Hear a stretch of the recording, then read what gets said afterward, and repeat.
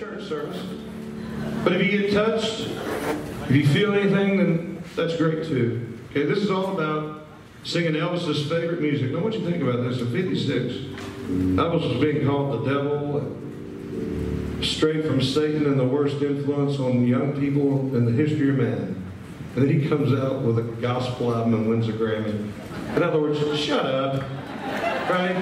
And it was all Pentecostal gospel. It wasn't even like you sin and Catholic gospel. It was Pentecostal gospel. Isn't that beautiful?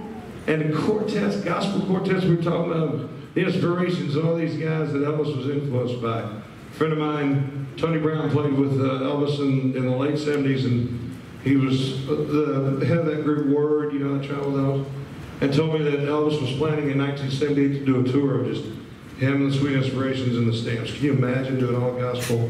How great that would have been. And he told me about getting a phone call at 3 o'clock in the morning from Joe saying, hey, can you be at the Nashville airport at 4:30?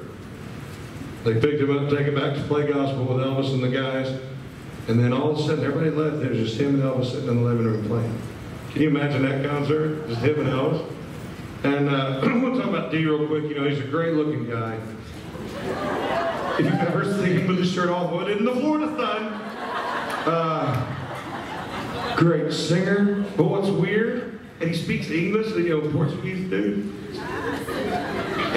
But what's weird, if you're ever in a romantic situation, I don't want to say anything, we're in Florida, weird things happen, and he whispers in your ear, he talks like this for some reason, just to let you know something